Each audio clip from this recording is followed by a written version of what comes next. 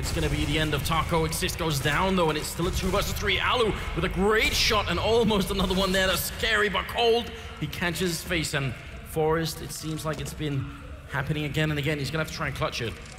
Dunks the nade, but it goes just a bit too far. Cold going to live through it, and now Forrest is trying to change up this angle. Again, Forrest finds himself in a 1v2. Similar situation, only that this time one of them is waiting up on plateau, but he needs to get rid of Cold first.